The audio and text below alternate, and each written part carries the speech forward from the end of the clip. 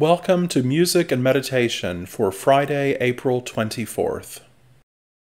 During these uncertain, confusing, and often stressful times, I find myself searching for words of comfort and reassurance.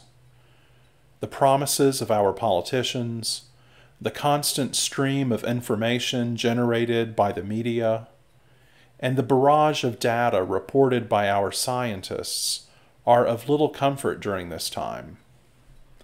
But the prayer book points us to the Scriptures as our source of comfort and hope. Consider the words of St. Paul to the Philippians.